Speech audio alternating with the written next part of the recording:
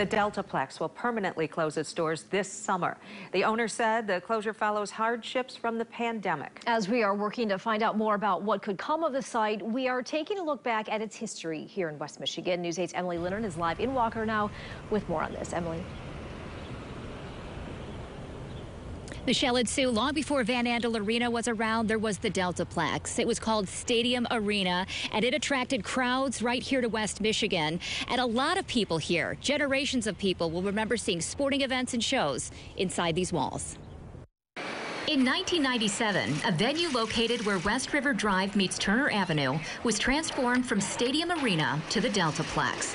Joel Langlois bought the building and supervised the upgrades. I got to admit that there probably is a little more work here than what I thought there was going to be to start with.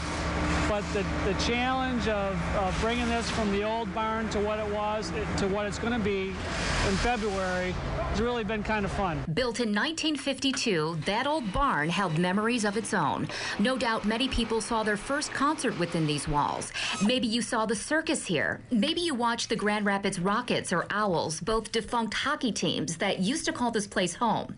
The DeltaPlex has welcomed big musical acts such as Boston and Green Day, emotional reunions of families and their Marines coming home from Iraq, and even a president. In more recent years, DeltaPlex has been the place to catch the Pet Expo, GR Comic Con, and the newly named Grand Rapids Gold, formerly the Drive. We talked to the Gold owner this afternoon about the team's future. We're very appreciative of the years we had there, and I know the Pistons and Nuggets would say the same thing.